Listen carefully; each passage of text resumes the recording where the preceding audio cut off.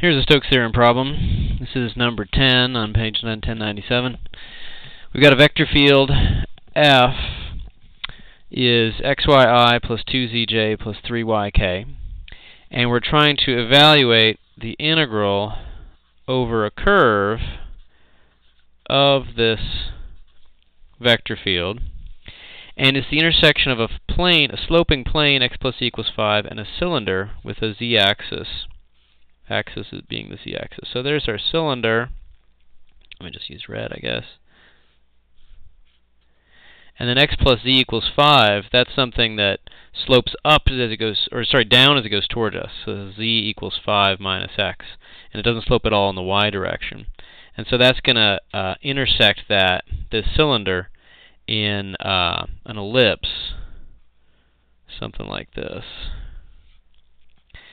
And so that's the curve. Well, that's a somewhat complicated curve. We could just go ahead and parameterize it directly. It wouldn't be so bad to do this one directly. But the idea is to use Stokes Theorem here to get the answer. And, oh, it also says this is oriented counterclockwise as viewed from above. So if you view it from above, it's going counterclockwise. And so it's going like this.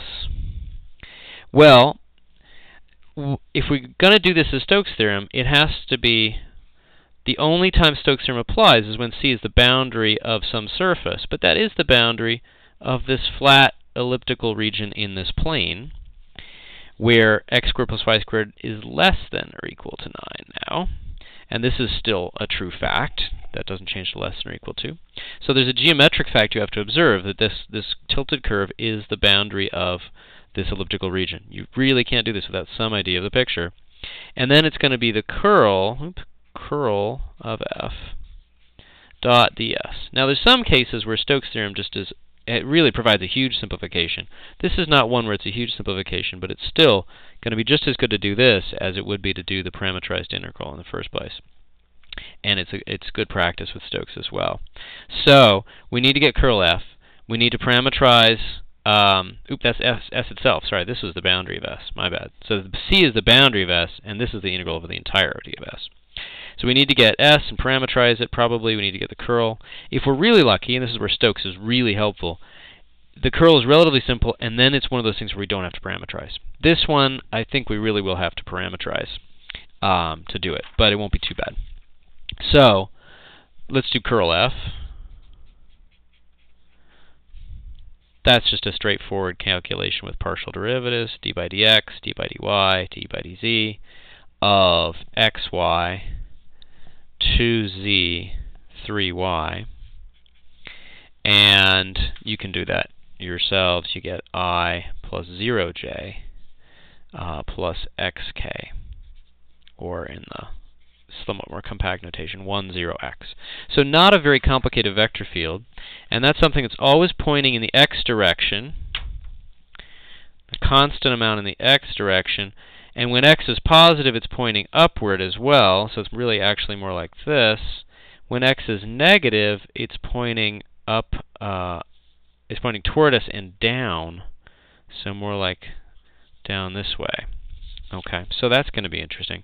It's going to be pointing, maybe it's going to be flowing down through that region here, and then sort of across, and then up when it's in front. It's not clear exactly. That might cancel out to some extent, and we'll see whether we get some cancellations later. Okay, so now we need the surface. We need to parameterize this surface. Well, it's a graph. Z is a function of x and y, so we could use x and y as our parameters, and then just z is a function of x and y. And that's a relatively simple parameterization. But what would we achieve with that? The corresponding x's and y's would be this circle of radius 3. Immediately, we want to do polar anyway. So it's kind of up to us whether we want to use graph parameterization and then recognize it in polar, or if we want to realize that's really two changes of variables, we might as well just do it in one. I'll do it as one big change of variables just to illustrate how the parameterization stuff works. In a way, this is actually kind of the harder way to do it because we're so familiar with polar, but I just want to go ahead and show you. This is the more flexible technique because it's an example of the general story of parametrizing. So if x and y are going to be given by polar, and z is known to be in terms of x, then here's our x, y, and z in terms of r and theta. This is very similar to an example I did before. Okay, so now we need to get the ds. So rx, sorry, r sub r and r sub theta. So that's going to be cosine theta sine theta minus cosine theta.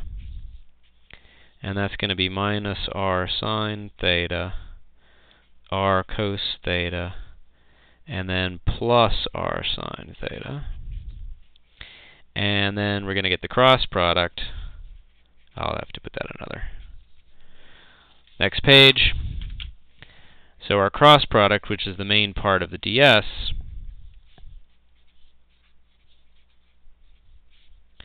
that's going to be cosine theta sine theta minus cosine theta minus r sine theta r cos theta r sine theta. There's some nice sine squared and cosine squared stuff that goes on with that. And the upshot is I get ri plus 0j plus rk. And there's a check for that. When you have a flat plane, this is just r times 1, 0, 1. That is a normal vector. Remember, the equation was x plus c equals 5. 1, 0, 1 are the coefficients there. So it has to be some multiple of 1, 0, 1. And surprise, surprise, surprise, we get an r coming out as the distortion factor.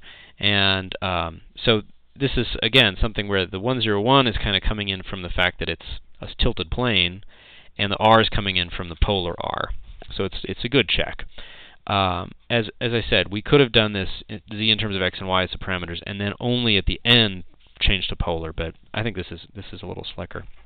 So what do we got? We've now got ds is r 1, 0, 1 dr d theta. Remember, don't put an extra r in here. This is the r from r dr d theta. It's already accounted for by this calculation, which is essentially a Jacobian calculation. So now, the integral over the surface of curl f dot ds is the integral, that's a double integral, sorry. Oh, and now I can actually parameterize that. So in polar, the r and theta that corresponds here are just 0 to 2 pi, because it's the r and theta for this disk down here that describes the right x and y. 0 to 2 pi in theta, 0 to 3 in r. There's my dr d theta. There's the rest of my ds. And curl f was 1, 0, x. Okay, I've got to put that in parameters, and x was r cosine theta. And dot. That's a dot product, because these are vectors. The scalar's in there in the middle, but it's just going to come out as a scalar factor. So we can look at this and see if this is making sense. Well, let's see. Let's just push it one more step. We're kind of expecting some nice things to happen, because this region is kind of symmetrical. Symmetric across the xz plane. And this vector field, the curl, not this f vector field, this was complicated, but the curl turned out to be simpler. The 1, 0, x didn't depend on y and had some simple behavior. So we're expecting some sort of cancellation, but maybe not the whole thing to cancel, because it's always going forward. So note, the thing is always going forward because of the 1. Remember, the vector field here is 1, 0, x for the curl. It's always going forward, and so that's going to give a certain contribution to the integral. But the up and down part, that's going down here and up here. Maybe that's going to cancel. And indeed, that's what we discover when we do that integral. We get integral 0 to 2 pi, integral 0 to 3. When we do that dot product, we get r plus r squared cosine theta, dr d theta. Well, 0 to 2 pi cosine theta, that's just going to die. And that's that cancellation that we kind of expected. And then the rest of the integral is really easy, and you get 9 pi. Okay. And then I'll leave you to check, did I use the right orientation? I did not actually check here is this going up or down? And should it be going up or down? What's the right orientation for this to get Stokes' theorem to work? And you can check that.